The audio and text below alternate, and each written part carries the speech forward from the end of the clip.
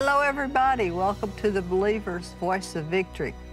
Kellie and I are back with you today on the Word of God, and Kellie and I like the Word. So we want you to just join us, get your Bible and listen and let the Word feed you. You know, you need to read the Word every day somewhere. I read the Word every day somewhere. You don't have to spend hours in the Word, but you may want to sometimes. And so but you do spend some time in it every day and praying in the Spirit. Hallelujah. That's the way you grow up. What have you got, Kellie? Well, Stir us up. I was just thinking, the more you get to know Jesus and the more His loveliness comes into your life, the more you want to know what He says. That's exactly right. And the freer you get, the more interested you get in listening and reading what He says. I think people think, well, I have to start reading the Bible to be a good Christian, and I have to start this. No, the place to start is with Him. He said one thing is needful. That's right. And it was just being at His feet. That's what He told Martha. Now that's Mary what we chose do that one thing. when we're in the Word of God. Like we're sitting at the feet of Jesus, learning the Word. But it's not a drudgery, like a duty that's going to somehow, this duty that you do to read the Word, and that's going to somehow make you pious and holy. It does not work that way. It's a duty only if you don't believe it. If you believe what it says, it's exciting. It gets you stirred up. And when you get to know the one who said it, yes, then it's of course not you have hard. to start there. Be born again, be filled with the Holy Spirit, who's a teacher. And you get in the Word, your you'll life like will change. it. And you know what, Mom? Here's what I found. We can struggle to do the things that the Word says work. And I've done that, and it's better than nothing. The Word works. That's right. When I have to struggle with it, it makes it harder to live it out as a natural part of your life. But when you get to know Him and get to know, it's just so easy to come into His presence. Amen. He has opened the door to us. Coming into His presence is nothing more than opening a conversation with Him. If I didn't know Him at all, and I just said, Lord, come into my heart. I just came into His presence. I just invited Him into mine. Yeah. He's waiting on us to come in close. He can't overpower our lives unless we want Him. We have to have it. We have to invite Him. He's not going to come do it against our will. That's what I'm going to try. Now, He's going to keep moving on you and moving on you and moving on you and coming and coming and coming and calling you and calling you and calling you, putting people into your path because He wants your presence. People keep talking to me and they're reading out of books that look like newspapers. It was some time back when there were paperbacks like that, you know, of the Bible. The Bible. And then the guy couldn't figure it out for a while, but he made it. You know, now they've even made a Bible that actually looks like it was good news for modern man, wasn't that it? You know, Jesus is like, whatever it takes, I'm going to get my word to you, even if I have to make it look like a newspaper. That's right. That's right. Or even if I have to, you know, put people on TV so they'll be in your face and available all day long, 24/7. Well, He's done that for you. Amen. And so being in His presence is not hard. It's just open your mouth and say something to Him. He's not running from you. He's not hard to find. No, He's after you. But the more you do that, you'll find the more you answer His call to be in His presence, the hungrier you get for Him, the more He reveals Himself to you. You know, Hebrews 11:6 says He's a rewarder of those who diligently seek Him. And in the Passion Translation, it says, to those who give all their passion and strength into seeking Him. Kellie, think about how much more difficult it would be to come into the presence of the Lord, stay there, walk with Him day by day, if you didn't have the printed Word. Anointed Word. You wouldn't know what He said. No. And people haven't always had that. Adam didn't have it. He had a Word, though. God talked to him direct. But that written Word is pure gold. It is. Boy, Glory you can, to God. if you just read it as a duty, a religious duty, it can be just words on a paper. But even if you know nothing about Him, if you read any word in this book, knowing It's from Him. It's God speaking. It has life to your life. It will bring life into your life. And He'll begin to reveal Himself layer after layer after layer. Even in the New Testament, those books were called letters. That's true.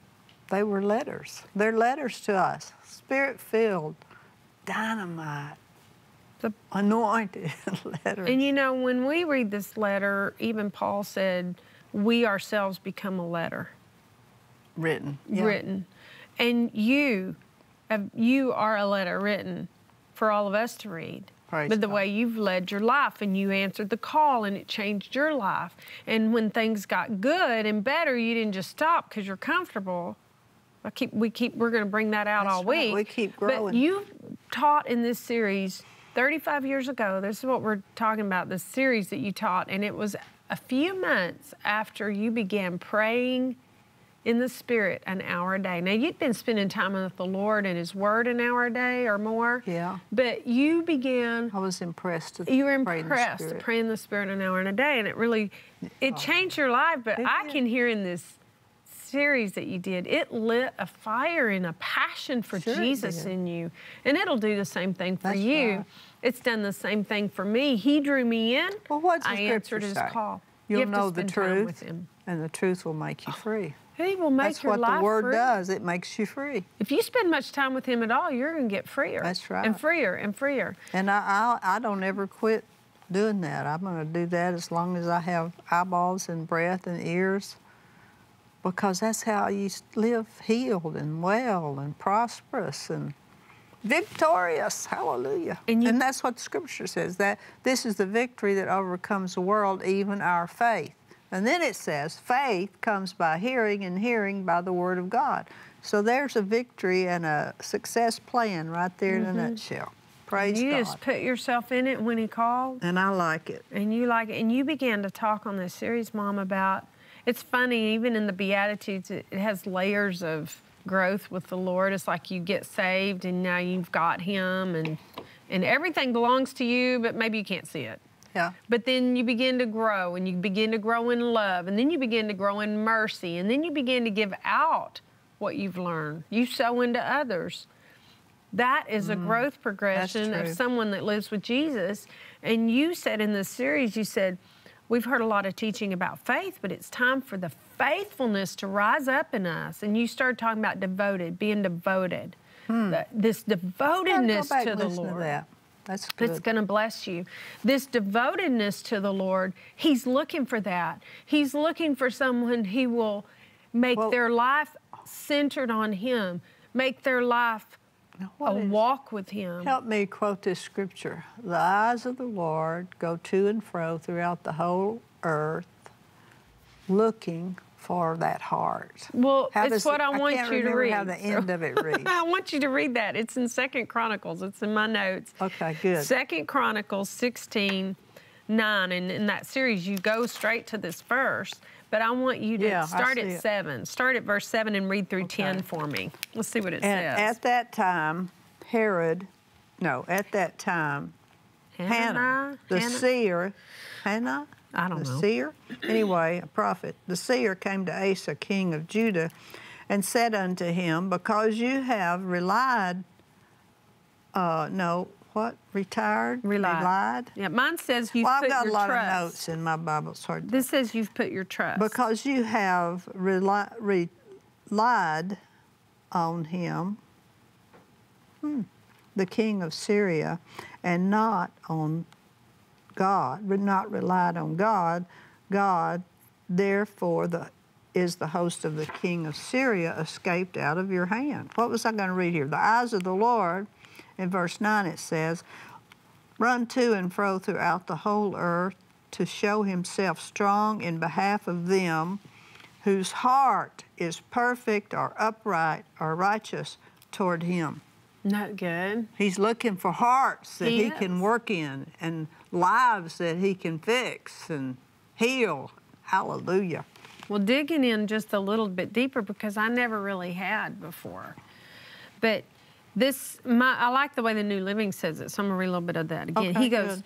this is what the prophet said to King Asa. Because you've put your trust in the king of Aram, which I guess is Syria. What verse is that? This is verse 7. Now, verse 8 says, verse 7 says, you, instead of the Lord your God, you missed your chance to destroy the army of the king of Aram. God had a plan, but victory. Because... Now, that's a good thing. He did not put his trust in God. He did his own thing. He trusted somebody else. It says, don't you remember what happened to the Ethiopians and Libyans and their vast army with all their chariots and charioteers? At that time, you relied on the Lord. So there was this massive army. And when he relied on the Lord handed the massive army, just handed him over to him. So it wasn't a struggle. Sometimes we think, well, I've got to take care of this or that or the other because this is weighing and this is big and this is important and this is a struggle for me, so I've got to deal with it. But the Lord's saying, it's when you think you can take care of it yourself and you don't rely on me that it's a struggle. He can just hand things over to you. That's what faith's all about. He can give you truth. He can give you answers. I mean, we talked yesterday. He gave me Christmas decoration answers. Not important, I know, to some people, but you know what? It saves me a ton of time. In all practicality, it's important to me because it's going to save me a ton of time. That's he right. gave me multiple stuff like that, about work, about my kids, about life, about Christmas, whatever it is. It can't be too unimportant You'll know the truth, to him. and the truth will make you free, that Scripture says. But what's the key to getting that, Mom? Access, give him access. Getting into his presence, coming to him when he calls you. He's calling us all. Praise so this says, the eyes of the Lord are searching the whole earth in order to strengthen those whose hearts, it said in your version there, perfect. Upright this says and perfect. Fully committed. I like that. You said, you described it as being devoted. Devoted, that's or right. dedicated. And it says, what a fool you've been. Why is the Lord doing that? Because he wants to bless you. Yes. He's looking for people to bless. That's what he does. Huh? It's his plan. That's right. But how's he going to get us in the plan? We're all saying, you know, God, why don't you help me? God, I need this, I need that. And he's like, well, that's my plan to help you, but you got to get in it with me. Yeah. And so he says here, what a fool you've been. You know, we can say to ourselves. Now, what verse? My Bible doesn't read that way. Well, what I'm in the New Living. Well, what is that? What verse? That was verse 9, the last half of verse 9. I could say that to myself, Kellie. Yeah, well, the Scripture said, this King James at the end says, herein you have done foolishly. Therefore, from hence forth thou shalt have wars. You'll be at war. So he dealt with them a long time, but they wouldn't listen. They wouldn't do what he said, and ultimately they had wars. And that happens a lot. You can apply that to lives today. God will deal with people and put witnesses across their path. And sooner or later, if they don't yield, they're going to crash. They're going to hit the wall. So we need to yield to God and be careful to listen. And that's why it's so valuable to all of us, and you too, to spend time in the Word every day, because you're feeding on God's will when you're here. He's telling you what to do, if you'll do this, I'll do this. Well, when he talks about it in Hebrews, he says, don't harden your hearts. Yeah. And he was telling them, I had a promised land for you. I had a land of rest. But you hardened your hearts and you relied on something else. Yep. You didn't take that time with me. You wouldn't receive it. In fact, we'll come back to this, but that's a good example, because God says to Moses, okay, tell all the people, go clean up, go get ready, and come to the mountain. Not Eagle Mountain, but come to my home. I'm inviting you to come to my home. You know, that would have changed everything for the children of Israel. Sure. He's saying, come up to my mountain. He's invited. Now we have to invite him. But he was inviting them, and actually he has invited us. Now we have to come. He's called us. We have to come. But the children of Israel, they went, and the Hamash says, Mom, that they heard the first commandment. and that it rumbled. His voice thundered from the first commandment. Got their attention. And they heard it, but it scared them. And in the Hamash it says, the evil inclination, the evil natural way was driven out from them, from the first commandment. Now, what was the first commandment? Thou shalt have no other gods before me. Now, can I ask you, have the Israelites, they've kept that, they have God, they serve God through thick and thin and hard things. God didn't want those hard things for them, but they did do the first commandment. But you know what? They heard him in his mountain speak that, but they ran from the rest, and they told Moses, you go talk to him. We don't want to talk. We don't want to talk to him. Fear God in You go talk to him, and then so you powerful. tell us what he said. And so how many times have we done that? We're like, Pastor, you even say this on that series, Mom. You're like, Pastor, you go talk to the Lord, and we'll just show up, and you tell us what he said. That's what a lot of churchgoers want to happen. They want the pastor to do all the work. But that does not drive the evil flesh, the evil desires, or even not so evil, but just desires that can become a lust of the flesh, or strong desires. You said the Greek in that means strong desires, that word lust. Strong desire towards this or that or the other. I can look back over my past and I can see where there were times when I just had such a strong desire for my family that I left God out. Or such a strong desire for, I could say to a degree, when I had this strong desire to get my stuff done in my house and get on top of things, there was a level that I backed off from my presence with God. Well, I was the one that didn't gain. Of course, I'm so sold now, I can't back off for very long and not go. Well, you learn better to not be forced into things, but to delegate your life so that you're doing the things that you should spiritually. Then all the things like praying, talking to the Lord, the Word of God, then all these natural things. Well, I've begun to love my time with Him. Yes. So when I miss it, Amen. I miss it. It's not a duty. I just miss it. And we're almost out of time. So let me finish this, and I want to read a little bit from some of the words He said to me in my time with Him. Then we're going to hear from you. It says, so what a fool you've been. Now you'll be at war. Asa became so angry with Hananiah for saying this that he threw him into prison and put him in the stocks. So he didn't want to hear it. There's times we just don't want to hear. We don't even want to hear what the preacher says. At that time, Asa also began to oppress some of his people. You know why I'm reading that?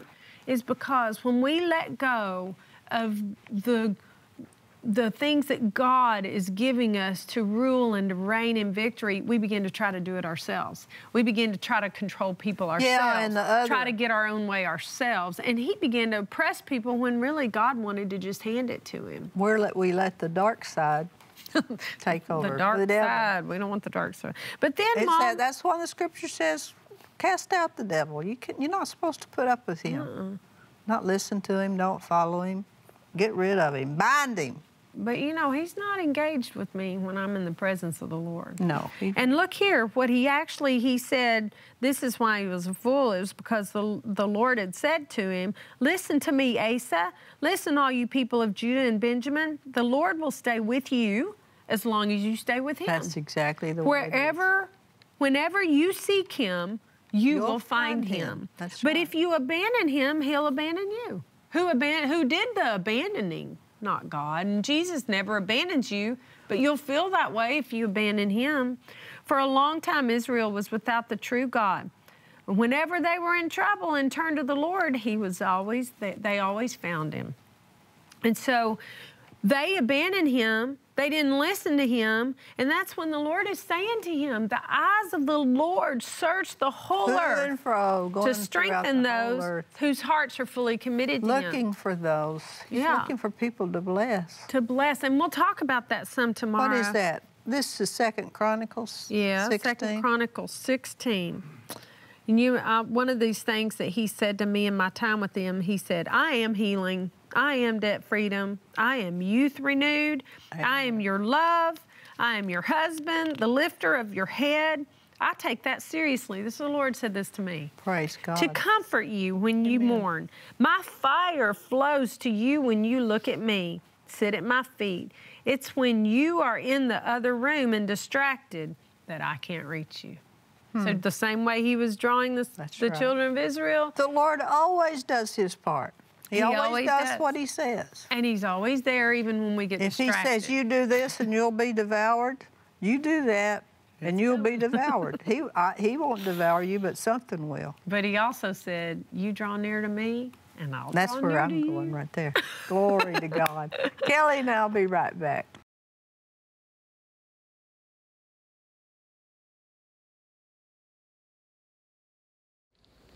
Faithfulness. God has to have a people that are faithful. He's looking for men and women that are faithful. God's not looking for ability, He's looking for availability. It doesn't matter what you are in the natural, how smart you are, how good looking you are, where you come from. The natural realm's no problem to God. He's got the ability and He'll give you His ability. But what He has to do is get someone that will make themselves available to Him. Someone that'll be faithful to Him. He's looking for people that are faithful. He's got to have people that are faithful. The Bible says that Moses was faithful. God had to have a faithful man for that hour to stretch out His hand in the earth and command His will to be done. See, God didn't stretch out His hand. Moses stretched out his hand, and then God stretched out His hand to move, to do signs and wonders. He had to have a man that would dare to act on His word and be faithful. I've told him, I'm faithful and I'm going to stay faithful. In the Bible, when it says, who is that wise and faithful servant? I put my name out beside that verse. Well, if I don't determine to be faithful, how can anybody do it for me? I have to make that decision to sell out to the things of God. We hope you enjoyed today's teaching from Kenneth Copeland Ministries. And remember, Jesus is Lord.